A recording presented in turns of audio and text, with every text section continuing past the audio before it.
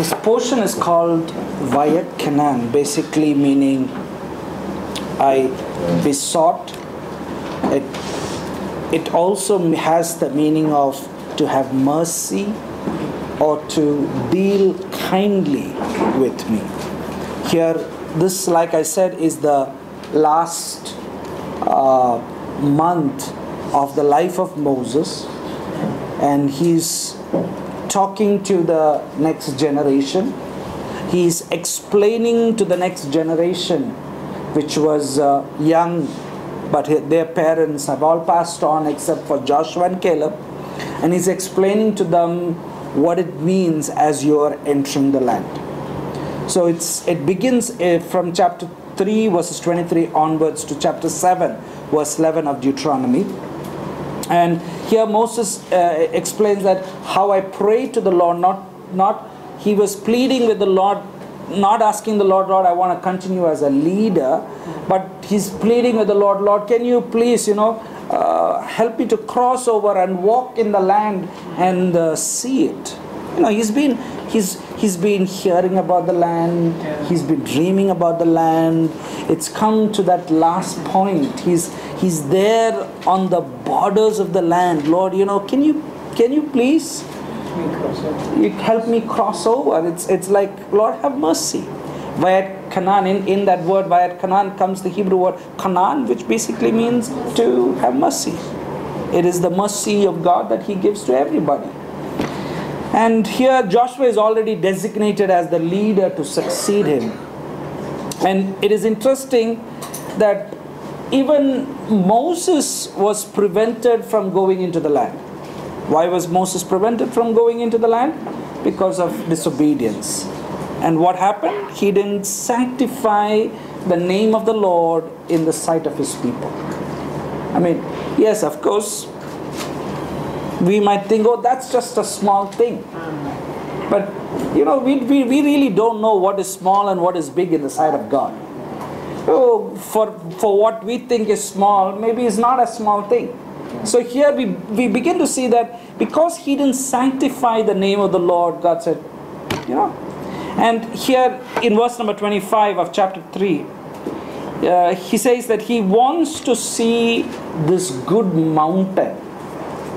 In Hebrew it is Har Hatov, basically this good mountain. So basically he's basically specifying to a particular mountain he wants to see.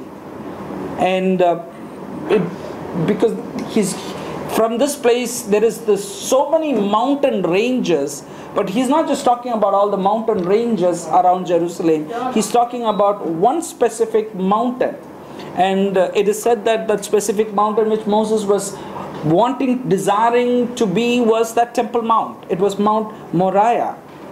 And Mount Moriah, the word Moriah is from the terms Yah, basically seen of Yah, or God. So what is Moriah about? Moriah is the place where God has seen. What is this? What is important of this mount?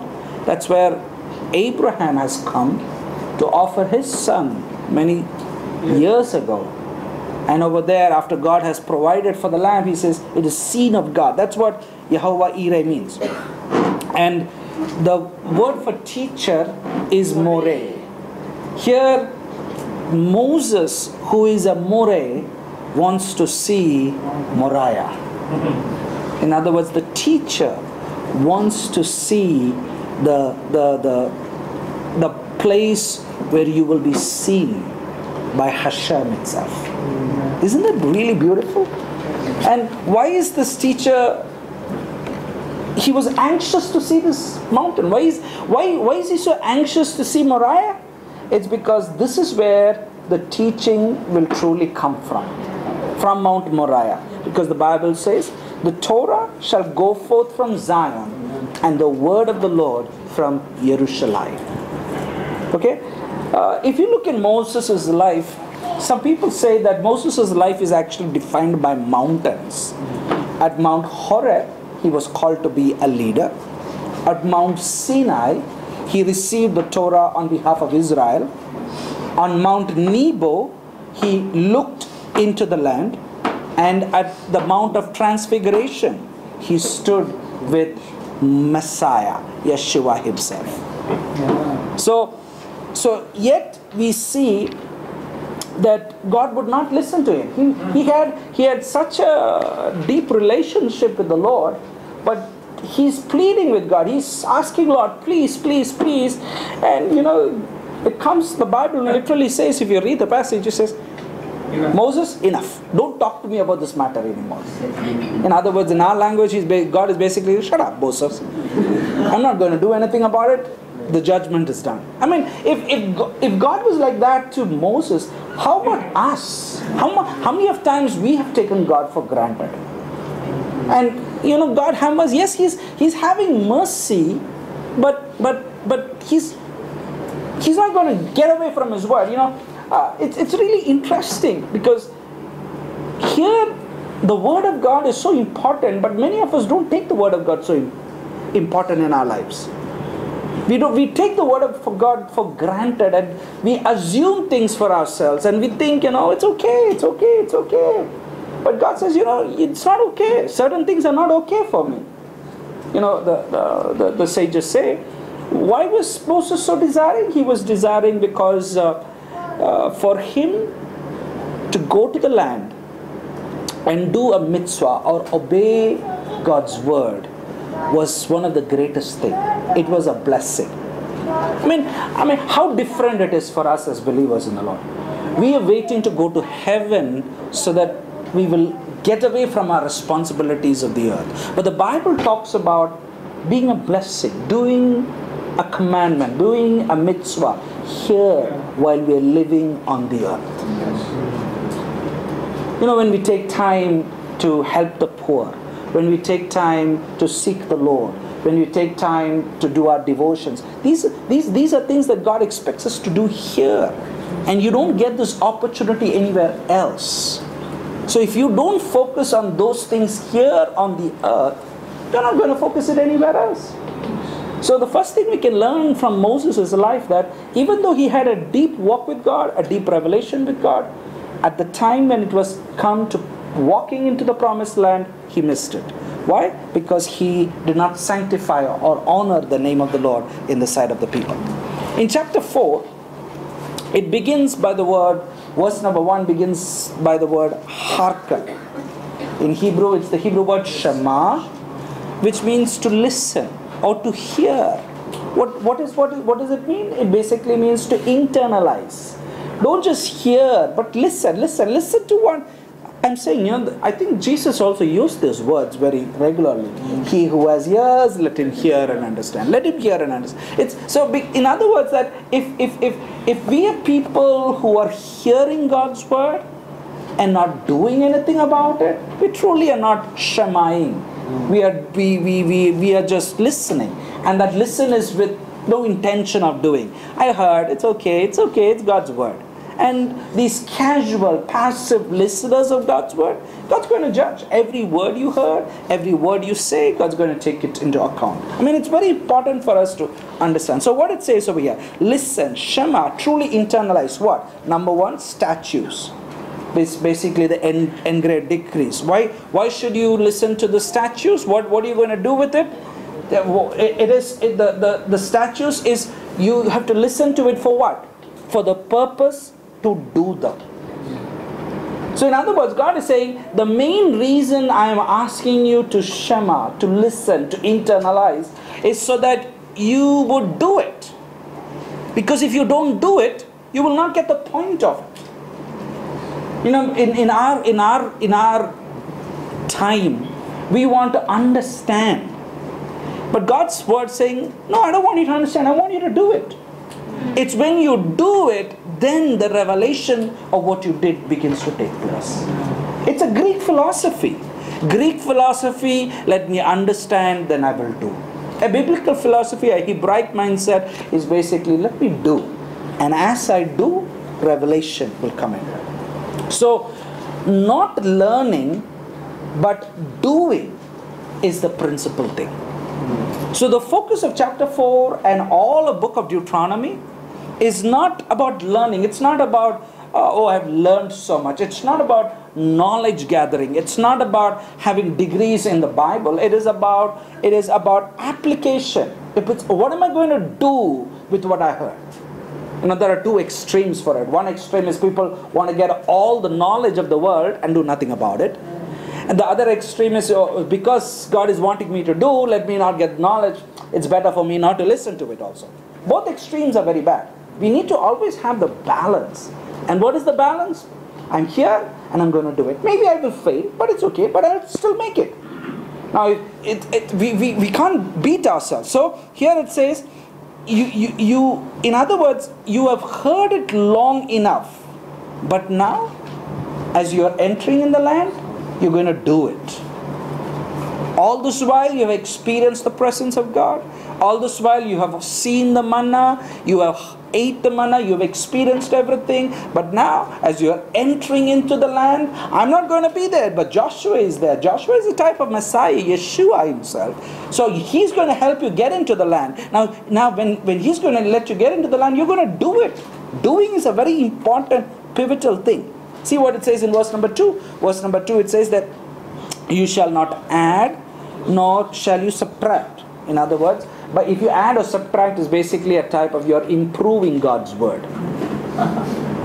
So basically you're trying, no, this is not correct. Let me just try to modify it. So it basically means adding is if you increase, you add extra, like what happened to Eve in the Bible.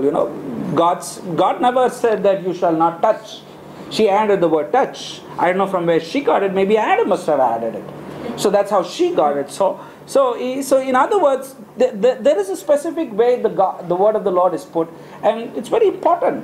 And we need to recognize that. Tomorrow I'm going to talk about the word of God. I think one of the ways we add is giving the word our own interpretations. Yeah. And not actually searching the scriptures for what God intended it to be said.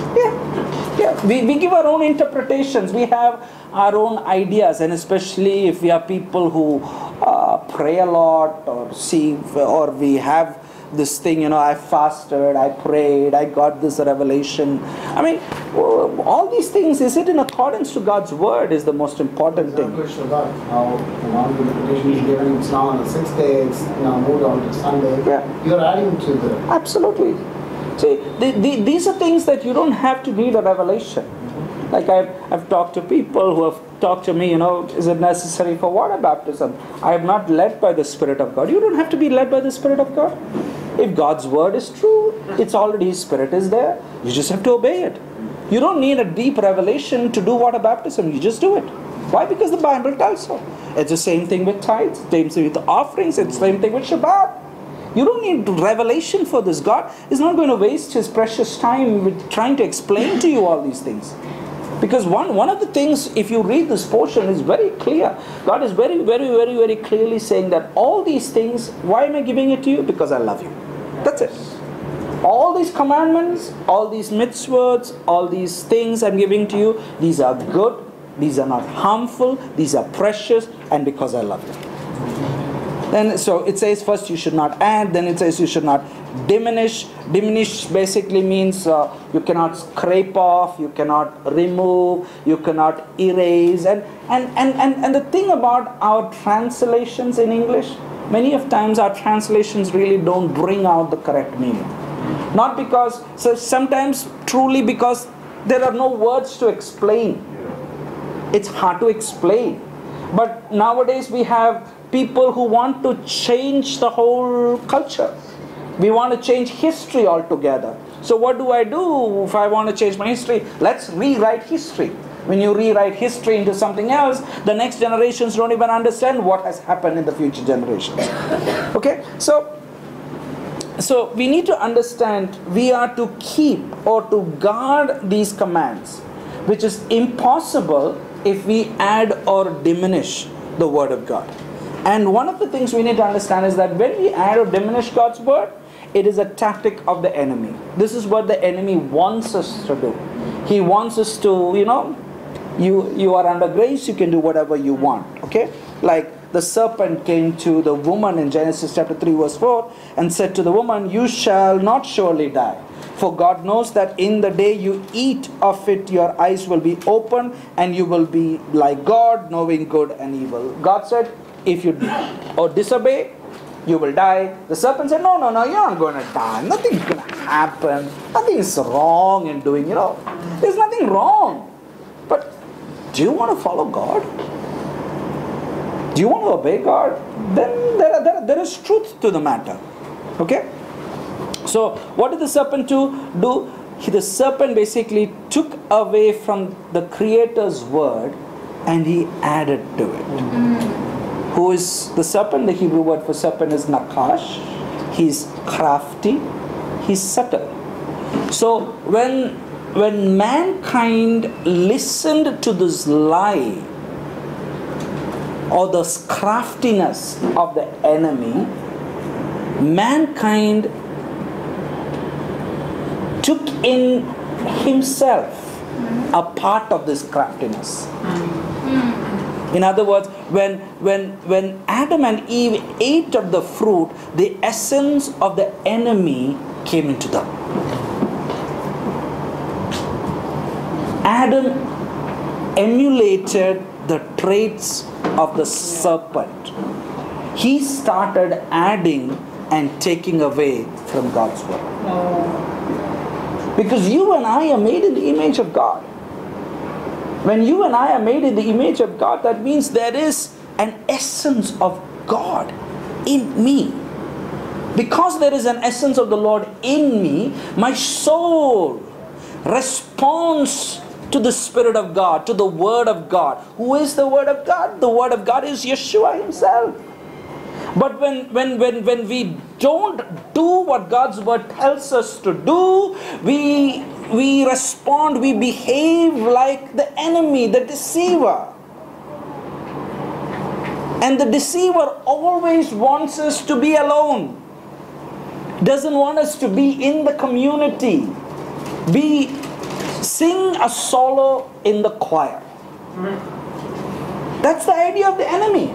Don't be, because if you're in the choir, your voice is not going to be heard. So sing solo. I don't want to be part of the crowd. I don't want to be part of the community. I want to do what I want to do. Why? Because it's all about me. But if you're walking with God, it's not about me, it's about Him.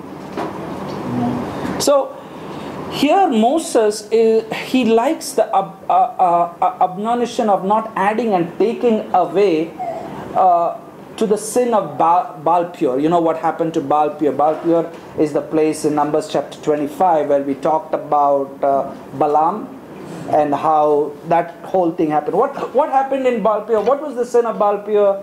There was this mixing and the mingling taking place with the women of Midian. So what do? They mix and mingle.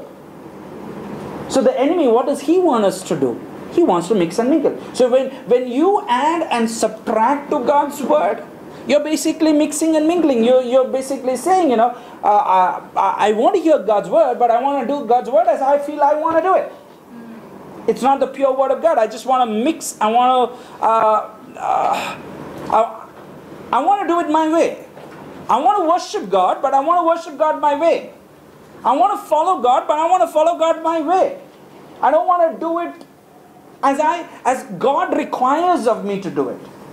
I don't think it is important, because for me it is because I'm not willing to die to myself. Are you with me? Yes.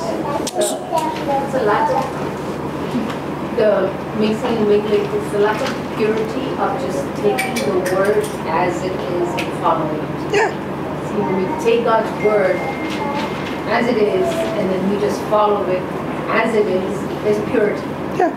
That's a form of purity that God has created man to be like. And so when we don't do that, and we don't take the word in its pure form and obey it in its pure form without adding, without putting anything to it, Absolutely. Yeah. then we lose the purity, and that's the mixing and mingling.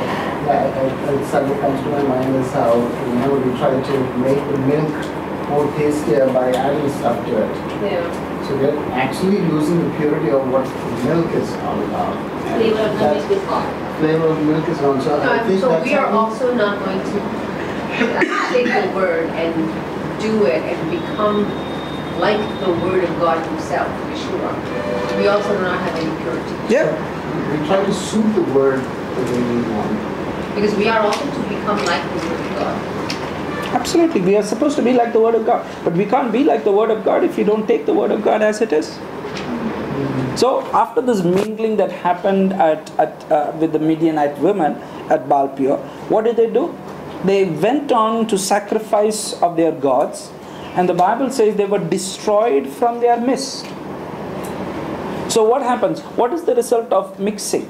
This mixing with other seed is equivalent, or it is a result of adding or diminishing of God's word. When you mingle, what happens? It is like you are adding or subtracting from God's word. And when you do such things, you know what the Bible says is that you will be destroyed from the mist. You will be destroyed. Some people want to read other books about the word of God, or they hear other teachings about the word of God. I don't know how many people actually just ensure that this word is inside as is. Yeah. We don't have this Peshat basic pure form, so we cannot distinguish what other people are saying. See, books are good to read, but it should not take the place of the Word of God. How many of us can just get up in the morning without reading anything? Just read the Bible. Take it in its pure Just form. take it and read it. I know we have the Bible in our phones, but you know why I don't recommend people doing it on their phones? Because when you read it on the phones, you have other extracurricular activities also on the phones. A message pops up, WhatsApp pops up, Facebook pops up. All these things pop up. So what happens? You're not giving your undivided attention when you're meditating on God's word. And when you turn a phone, I've noticed you come to a very specific verse. It's not like when you have the whole book and you can you see the whole book at one time. You know, you say just turn one verse and that's all, and you close. It makes a lot of difference to see the whole book, and you can turn anywhere in the book. I think that makes a lot of difference. So the mixing and mingling is like adding and subtracting to God's word. And Moses reminds them that you saw what happened at Baal Peor, and you are alive because you didn't do it. If you're standing here listening to my voice, you saw what happened. And if you're alive, because you were not involved with the mixing and mingling. I mean, you should be thankful that if you are alive, that means it's because of that. So, to keep these commandments is what will distinguish Israel from the nations. And in other words, the commandments will help us, or the societies around Israel, to understand what a sound and moral society Israel is. Why? Because of the commandments of God. And nations would acknowledge Israel as possessing wisdom and understanding. But where did Israel get this wisdom and understanding? It didn't get it by itself. It didn't do anything. It's because God gave it to them. Because what was Israel's mission? It was to be the light. Okay. Verse number 8 says that Moses points out that no other nation has laws such as these. What's so good about these laws? He says that these are righteous laws. These are just laws. So in other words, the commandments, the mitzvahs, the word of God, these are not harsh ones. These are just, these are righteous. And verse number 9 says, keep your soul diligently. Basically what he tells Israel, their survival is dependent on keeping these instructions and remembering what they saw with their eyes at Sinai. So he's telling Israel, you're going to enter the land, but if you want to live, you want to survive in this land, keep your eyes on the word of God. Not just keep your eyes, remember.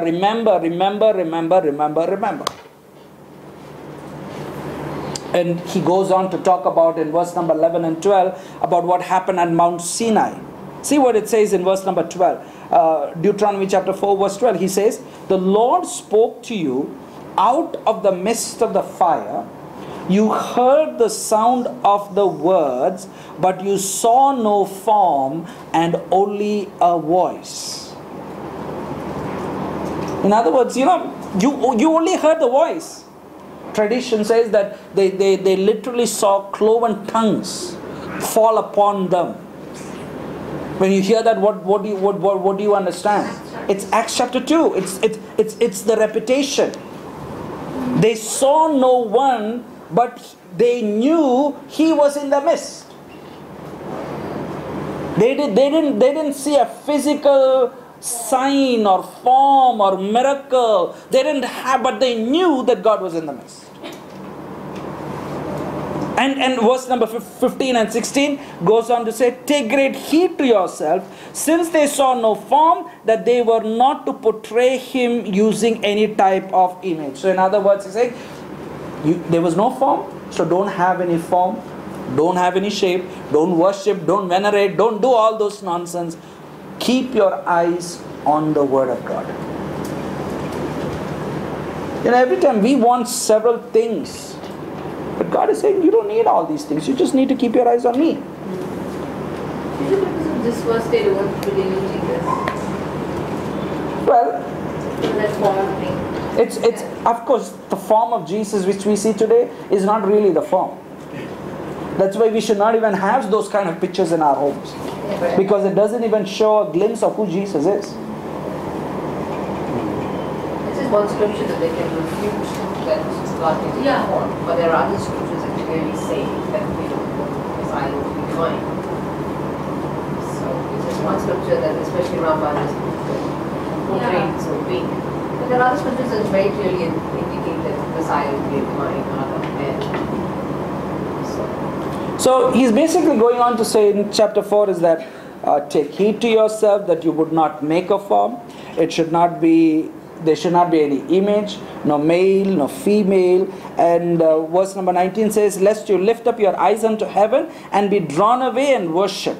So in other words, don't have any image from the sky, on the earth, nothing. He says, don't be drawn away.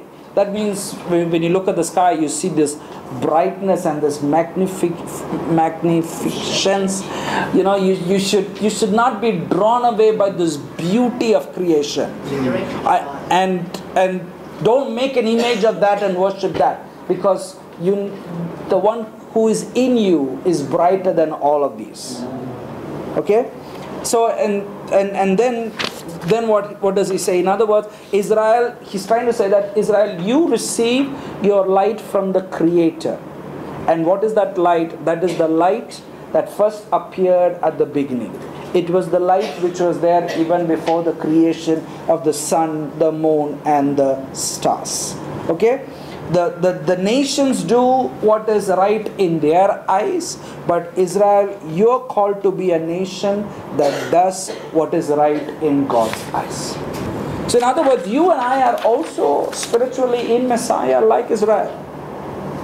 Your friends, your family, they can all do whatever they want, but if you say you are Israel, then you need to do what God's word tells you to do. Isn't that amazing? That's what sets us apart. Yeah, that's what sets us apart. And then in verse number 20, he goes on to say, he took you out of the iron furnace, out of Egypt. The term over there is the iron crucible, which is basically used to purify gold and purge foreign matter. The word furnace, it's the verb which means to purify, repair, or to correct. So in other words, even Egypt played a role in the purification of Israel. In other words, what can we understand? Afflictions, difficulties, they all play an important role for us to be purified so that we can walk in the light of God. Isaiah 48 verse 10 says, "Behold, I have refined you, but not as silver. I have tested you in the furnace of affliction." It's the same word furnace in verse number 20 of Exodus, of Deuteronomy chapter 4. So in other words, affliction is going to refine you. Affliction is the furnace from which Israel comes forth in the light of God. When you go through difficult times, it's not a bad thing, it's a good thing. It helps you walk in the ways of God. Amen? Verse number 21 and 22. It says that Moses was forbidden to go over to Jordan as a punishment of his error. He was to die out of the land, the east side of the Jordan. And we glean that Moses led the people through the wilderness, but Joshua led them into the land. Moses basically represents the law, led them through the desert, but Yeshua leads them into the land. So what does that mean? Do we not need Moses? No, it doesn't mean that. They don't even take the bones. They didn't even take the bones of Moses into the land. They don't even know where his bones was, because if they would have taken it, most probably they would have built a shrine. But in the land there is no bone for Moses. But yet they still remember Moses. Moses is still remembered. The writings of Moses is remembered. Verse number 22 says that I must die in this land.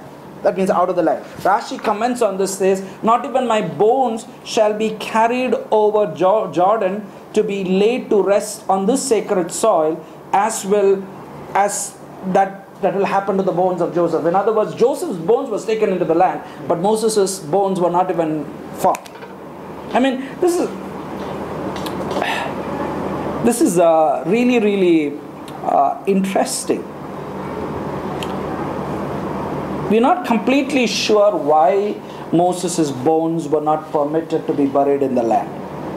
Maybe, like I said, maybe people would have built a shrine. But the result is Moses is hidden from plain view of people, but yet the Jews still accept Moses as the prophet. They believe his words even though they cannot see him.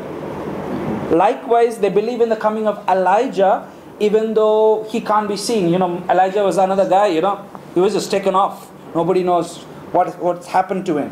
But both these characters, they come to the Mount of Transfiguration during Yeshua's time. Moses and Elijah. So this is really, really, really interesting. Moses from Levi, Elijah from Gilead, and Gilead is a descendant of Joseph.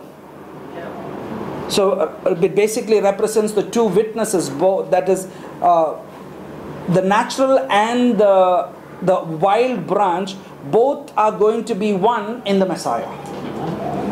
I mean, this is really interesting. And from Gilead, from the tribe of Joseph. And who is Joshua, by the way? Joshua is related to Joseph.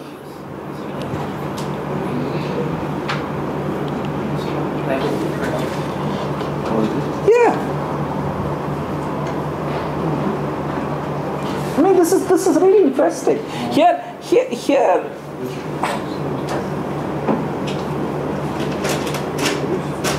Consider this. At one point, Moses concealed identity, while Joseph always acknowledges his identity. In Moses' lifetime, there was one time that he didn't really reveal who he was. But Joseph at all times, he told who he was. Okay? There are those who are of the natural Israel who act like the nations. And there are those who are of the nations who strive to behave like the seed of Abraham. In the end, all must be grafted in through the Messiah. So to acknowledge who and what we are and behave accordingly, if we are to enter the land. So if you want to enter the land, you need to understand who you are. You can't just be afraid of who you are. Here in verse number 23 of chapter 4, he says, take heed. That means if Moses was not permitted to enter because of his error, Israel should note that God doesn't play favorites, and they should be grateful that they are entering the land. As they are entering the land, you should be grateful that you are entering the land. And why? We need to understand that why God is an all-consuming fire. And the idea of the all-consuming fire has both positive and negative connotations. And he goes on to say that he is a jealous God. That means he doesn't allow loyalty due to him to be given to someone else. Why is that important? In that time, none of the founders of the great heathen religions had any inclination of this idea of a jealous God. A God who would have none other gods. They were living in a time frame where, okay, this God, this God, this God, it's all okay.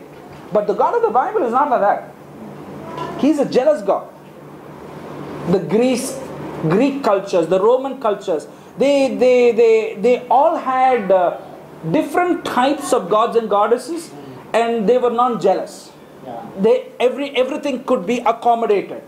That's why when Jerusalem fell, Rome was prepared to give the God of Israel a place in their list of pantheons. But the Jewish people said, no. He cannot be put along with others. Why? Because he's a jealous God. That means truth cannot make any concession to falsehood. And it cannot compromise with it or tolerate it.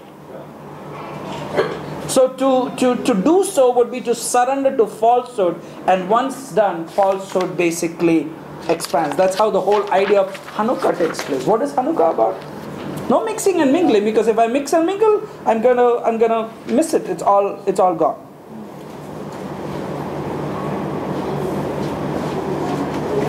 Are you with me? Yes. So as they're entering the land, we need to see that it was Joseph, who is a type of Yeshua, who takes them into the land. We've heard the word, we've understood the word, and God is wanting us this morning to enter into the fullness of the word of God. And only Jesus can do that. Only Yeshua can do that. So my prayer is that this day, on this Shabbat, we would make an effort to say, Lord, I want to enter the land. What does that mean? I'm going to do. No more hearing. I'm going to do. This morning for our Shivu class, we heard of how people did so many things for the sake of their faith. And I think it's time for us as a community to stand up and start doing what God's word tells us to do. Enough of listening. Do what God's word says. Apply it. Application. The time has come. Amen. Father, we want to thank you for this day. We want to thank you for your word. We pray, Lord, that even as you're focusing a lot on doing, I pray that your name would be exalted, O Father. We worship you. We bless you. In Yeshua's name we pray. This is the month of Av. The month Av is basically about the Father. And when you do God's word, through the Son, He draws you closer to the Father. So I pray that, understand, because next month is the month of Elul, when the King is in the field. This month is the month where it's about the Father. It's about the Father. It's about the Father. And everything is about love. That's what Moses is basically saying. Oh, that you should have a heart to love the Lord your God. It's all about loving God. So when you're doing His commands, why am I doing it? Because I love the Lord. Why do I keep Shabbat? I love the Lord. Why do I do what God's word tells me to do? Because I love the Lord. There is no other reason. There should not be any other motivation for you to do God's word. Amen. I love God. I love God. I love God. There is nothing else. It is not for salvation. It is not to have extra brownie points. It is because I love God. I love God. I love God. That's all the whole word is about. And that's what in chapter 6 we begin to see. He says, "Hear, O Israel, the Lord our God, the Lord is one. Love the Lord with all your heart, with all your soul, with all your strength." Loving is all about loving God. I'm just reminded, the sugar lesson that we were going through about Lamed. It is the heart of the Talmud. I was reminded of how Rabbi Shapira said, there is no concept of good disciple, bad disciple, mediocre disciple. Either you are a disciple or you're not a disciple. So a heart of the Talmud is also connected with the heart, with love. So either you are doing or you're not doing. If you're doing, you are a disciple. If you're not doing, you're not a disciple. Just by claiming myself, I'm a disciple of Yeshua does not make me a disciple. It's only doing, that's why he said, if you love me, you will obey my commandments. It's as simple as that. There is nothing to explain, nothing to describe. You do and you become a disciple. Amen. Shalom.